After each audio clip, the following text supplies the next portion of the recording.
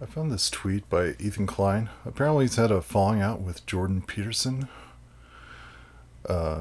Jordan Peterson was an interesting guest I enjoyed sitting with, but now, especially now, he's a dangerous gateway to alt-right, transphobia, and COVID misinformation. I removed both interviews. Well, if he's a gateway... I've been with Jordan Peterson for like, I think it's 2017. I'd hate to think that he was a gateway to that stuff. I mean, let's check out my Reddit page. See if there is a gateway. Oh, Ethan. 3 players drop out of the Australian Opens with chest issues. Oh, that's not looking good. Might be a gateway. I went to see Nancy Pelosi's phone records and emails from January 6, 2021. Oh.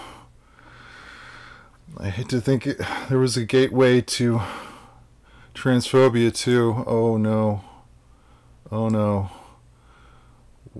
Non and the old Kenyan lady waiting for the bus, sitting next to an old Kenyan lady. We've talked before. Your 2 dyed-haired Doc Martens wearing non-binary girls there as well. Oh. Girls were talking about how they struggled buying feminine cosmetic products because of their dysphoria. They sounded really distraught and all. The bus arrived and they hopped in, leaving just me and the old Kenyan lady. Kenyan lady sighed and told me, "You don't starve enough in this country." Oh, Ethan.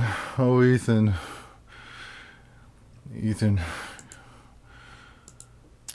again. I think it's wisdom. Jordan Peterson.